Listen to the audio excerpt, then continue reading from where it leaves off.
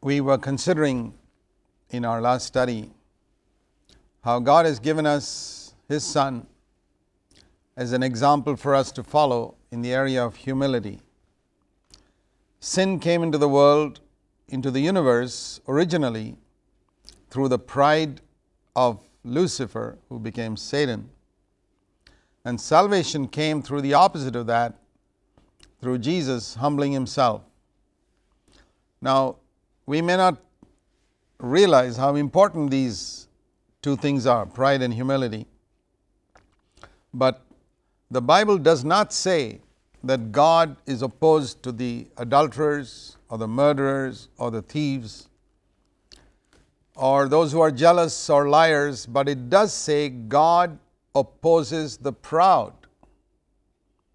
If there's one group of people on earth whom God opposes the maximum, it is those who are proud. And you see that in the attitude of Jesus to people whom He met on the earth. You never find Him condemning the woman caught in adultery. He said to her, "I don't condemn you, go and sin no more." There was a man at the pool of Bethesda who had sinned and as a result become sick and lame for 38 years. Jesus didn't condemn him. He healed him and said to him in John chapter 5 later on, "Don't sin anymore, because otherwise something worse will happen to you than what happened now." But He didn't condemn him.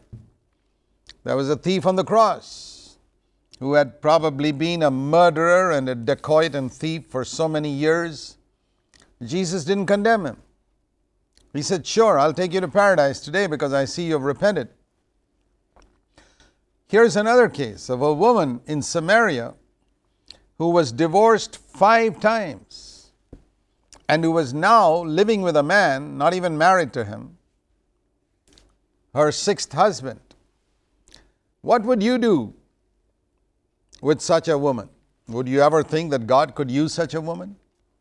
And yet what you read in John chapter 4 is that Jesus sat patiently with this woman and talked to her about worshiping God.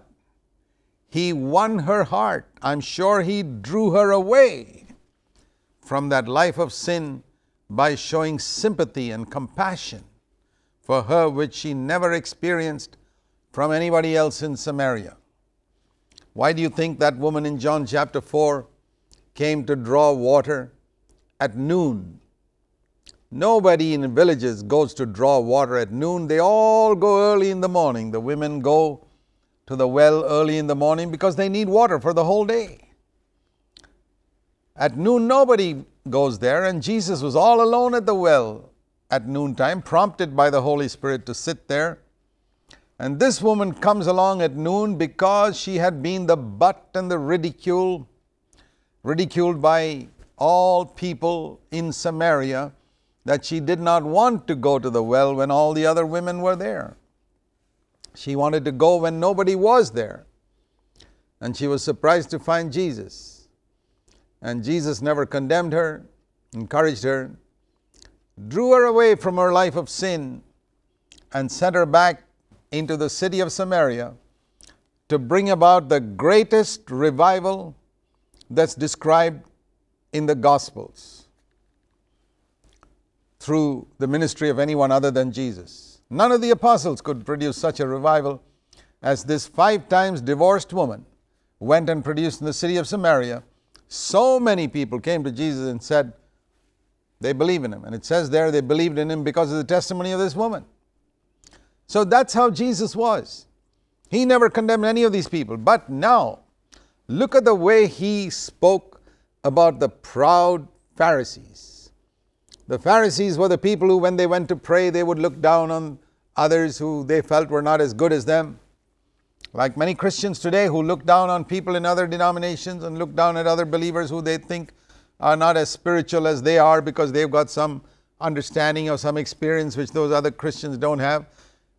Christendom is filled with such arrogant, conceited snobs who call themselves Christians, who are actually closer to the devil than they are to Jesus Christ because of their pride. Those, in the days of Jesus, such people were called Pharisees. self-righteous, proud, looking down on others. And Jesus had the strongest words of rebuke for them. He called them a generation of vipers. He called them snakes. He called them full of dead men's bones, covered over with a beautiful tomb. He said, you're like a person who's got a cup all clean on the outside but dirty inside. He said, how will you escape the damnation of hell? To whom did Jesus speak such words? To people who were religious, who went to the synagogue every Saturday, who knew their Bibles, who prayed, who fasted, who tithed. But they had one big serious problem, and that was the sin of pride. God opposes the proud, but He gives grace to the humble. So pride and humility are very serious. Humility is the ground from which all the other virtues of Christ can grow. Have you noticed in Galatians 5 and verse 22 and 23, where the fruit of the Spirit is described, humility is not even mentioned there. Isn't that surprising? The fruit of the Spirit is love, joy, peace, long-suffering, gentleness, goodness, faithfulness, meekness, and self-control. Why is humility not mentioned there at all? Because humility is the ground on which this fruit grows. You cannot get grace from God. Grace is like the rain that falls on this ground to produce the fruit of the Spirit. You can't get that rain of grace unless you're humble. God gives grace only to the humble. And this is so important because this primary message of the new covenant is that we can overcome sin. Jesus came into the world to save people from their sins. Why is it then the vast majority of Christians are still defeated by sin? Why is it the vast majority of Christians, if they're honest and you ask them, they'll tell you they're still defeated by anger. They still lust with their eyes. They are occasionally jealous. They still love money, many of them. They are bitter and they have bad moods and they're discouraged and condemn themselves and all types of things. Why is that? I will give you the answer in one sentence. They do not receive grace. They have received grace for forgiveness of sins, but it stopped there. The rain is not falling on their ground, and so the fruit is not being produced. Why is the rain not falling on the ground? Because God gives His grace only to the humble. And there's some pride in the lives of these Christians that is preventing them from getting grace. They look down on other people. So you see that humility is very, very important. It's fundamental. And it's very easy to be proud. One of the easiest things in our life is to be puffed up. To be proud of something God has given us or God has done for us. Maybe God's given you a good-looking face. That's enough to make you proud. Or God's given you intelligence more than other people. That's enough to make you proud. Or He's given you a better job. Or your family is a wealthy family or in a high position. That makes you look down on others. And God is the enemy of all such people. Nowhere in the Bible does it say God is the enemy of murderers and thieves and adulterers, but He is the enemy of the proud. I picture it like this when it says in 1 Peter chapter 5 and verse 5 that God is opposed to the proud, but He gives grace to the humble. That if you are humble, God will get behind you and push you forward, or get underneath you and push you up. But if you are proud, God will come in front of you and push you back, and come on top of you and push you down. And there's no hope for you if God is pushing you back and God's pushing you down. It's better to have God pushing us up and pushing us forward. And He will do that for those who are humble. He gives grace. And the Bible says in Romans 6:14 that when a man gets grace, when grace comes upon him, he overcomes sin. So whenever you are defeated by any sin, whether anger, lust of the eyes, bitterness, jealousy, anything, love of money, anything, you can be absolutely sure the reason for that is you did not get grace. Because if you got grace, sin would not have dominion over you. Romans 6:14 is very clear. It's as clear as 2 plus 2 is 4. 2 plus 2 is not 3.9, it's not 4.1, it is 4. And if grace comes upon you, you will have victory over sin. Nothing can stop it. Then why didn't you get victory over sin? Because you didn't get grace. Go one step further back. Why didn't you get grace? Because you were proud. That is the only reason why people are defeated by sin. Every Christian in the world who is defeated by any sin has to face up to the fact there's some pride in him which prevented God from giving him grace, and that's why he's defeated. So what does he need to do? He needs to go before God and say, God, please give me some light on the pride in me which I probably don't even see. I think a lot of Christians genuinely do not see the pride in them. They think they're pretty humble. Some very proud people think they're quite humble. They're proud of their humility, or what they think is their humility.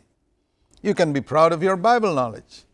A lot of Christians are proud of their Bible knowledge. They're proud of the gifts of the Spirit God has given them. Any type of pride, pride in a spiritual gift, pride in Bible knowledge, pride in the work you've done for God, pride in a ministry, anything, pride in what you've accomplished, will always bring upon you the opposition of God. He will fight you tooth and nail because he is opposed to the proud and he gives grace to the humble. And that is why Satan became Satan. He was immediately cast out. So we need to see the glory of Jesus first of all in his humility. He's becoming a man, and as a man becoming a servant of everybody. His whole attitude to people was, I'm your servant, I'm here to serve you. That's why at the Last Supper, they had the custom in those lands at that time to wash people's feet whenever they came to the house, because the roads were dusty. People did not wear shoes, they wore sandals. And having trudged through dusty roads with sandals, I know how refreshing it is to wash your feet with cold water or warm water. And those homes, they had a bucket of water by the door, a towel, a basin, and a slave. In the rich homes, they would have slaves. As soon as people came, the slave would wash the feet of all the people who came before they went in to have a meal. But in this particular home where Jesus was having the Last Supper, Jesus had just taken the house. There was nobody there because he wanted to be alone with his disciples. So some kind person had offered the house. There was nobody there. There was no slave because Jesus wanted nobody. So the person had kept the food on the table and the bucket of water, the towel, basin, everything was there, but there was no slave. So all these disciples and Jesus come with their dusty feet into the house, and they all see the bucket of water there. They know that somebody needs to wash people's feet, and there's no slave around here. But they're all too proud to do it themselves. They go and sit at the table because every person is important in his own way. Peter thinks, I'm the leader of the apostles, and Matthew says, I'm a chartered accountant, and John says, I'm known to the high priest. I can't stoop to these undignified things. Everybody had a reason. Somebody was clever, somebody was big, somebody was important. So ultimately, Jesus, he goes and takes the bucket and says, this is my job. I came to earth to be a servant. And he takes the bucket, washes the people's feet, and they all feel ashamed. This is the way Jesus ended his life. So many people in Christian work, when they come to the last day of their life on earth, they want some title, they want some position, they want some honor. They want to be the head of some organization, they want to be right on top, be a director or something like that. Jesus was no director. He was a servant, he was a slave. On the last day of his earthly life, we find him washing the disciples' feet. I want to ask you whether that is your greatest goal in life. Is it your aim that when you come to the end of your life, after having served the Lord faithfully for 50, 60 years, on the last day of your earthly life, you want to be found at the feet of your disciples, feet of the disciples of Jesus, washing their feet, cleaning away the dirt? Oh, how rare, how rare, how rare to find, even among those who preach holiness and sanctification and all that, to find this spirit, because people have not seen the glory of Jesus' humility. They have not seen His humility in the way He humbled Himself and went down all the way from heaven, all the way down to earth, and all the way down to the feet of His disciples. He turned around and told His disciples after that in Luke chapter 22. They were discussing, actually, while all this was going on, they were discussing who's going to be the leader. It's amazing. There's such a contrast in the spirit of Jesus washing the disciples' feet, and the disciples sitting around the table discussing who among them is the greatest. Who is the most important among us? That was their discussion. And Jesus said to them, corrected them and said, "You are not to be like the people in the world who have authority over the others and lord it over others. Tell people what to do and do this and do that and do the other. No." He says, "You must be servants." And then He says, who is greater at a table? The one who sits at the table and eats, or the one who comes and serves and washes people's feet? You know, the one who sits at the table is greater. Well, He says, look at me. I'm here as one who serves. And He set an example. He didn't just speak words. As I said the other day in a study, in the Old Testament they had teachings. A teaching, say, be humble. But here in the New Covenant we have an example. Jesus says, follow me, do what I did. And so we need to see the glory of Jesus' humility here. I wanted you to see another example of His humility. In the Gospel of Matthew, we read about a time when Jesus cast out demons. There was a demon-possessed person brought to Him in verse 22. And he was blind and dumb. Think of this. A man, being dumb itself is bad, blind is worse. And here was a man who was blind and dumb. And as soon as Jesus saw him, He knew it was a demon. He cast out the demon, and the man's eyes were open, and he could speak. A demon had made him blind and dumb. And the people were so excited. They said, this must be the Son of David. This must be the promised Messiah. But the Pharisees were jealous. They couldn't cast out any demon. They couldn't heal any blind person or dumb person. And so their jealousy made them accuse Jesus so that people would not be attracted to Him. We find the spirit even today in people. Whenever you see somebody who is more gifted than you and people are being drawn to him, you want to say something to tear him down. That's the spirit of the Pharisees. And so they said, no, this man is casting out demons through the power of Beelzebul, the ruler of the demons. Matthew 12 verse 24. And they called him Beelzebul. And you know what Jesus said? He said, I say to you, verse 31, every sin can be forgiven and blasphemy, but not blasphemy against the Holy Spirit. And if you have spoken a word against me, the Son of Man, it will be forgiven. So when people called him the Prince of Devils, what did he do? He forgave them. Now it is not like this under the Old Covenant. In the Old Covenant, we read in Numbers and chapter 12 about an incident where the brother and sister of Moses, that is Miriam and Aaron. Miriam was probably 10, 12 years older than Moses.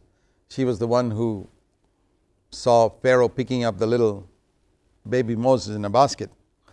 So she felt she had some authority over her younger brother. Aaron was also older than Moses, and they speak against Moses for a small thing, like, why did he go and marry that Cushite woman? Now it is none of their business who Moses married. And Moses didn't disobey any commandment by marrying a Cushite woman. There was no commandment in those days about such things. The law was given much later through Moses himself. Now, when Moses heard this, he didn't have any bitterness against these people. But God said, and this is serious, how dare you speak against my servant? And you know what happened? It says there further down in verse 10 of Numbers 12 that Miriam immediately got leprosy. Immediate. It says Miriam, her face and everything became white as snow. Suddenly, it was leprosy, usually comes very slowly. She became a leper immediately. Just for saying a word against Moses, saying, why did he marry a Cushite woman? It's not such a big sin to say something like that, but to speak against a servant of God, that was serious, and God judged her.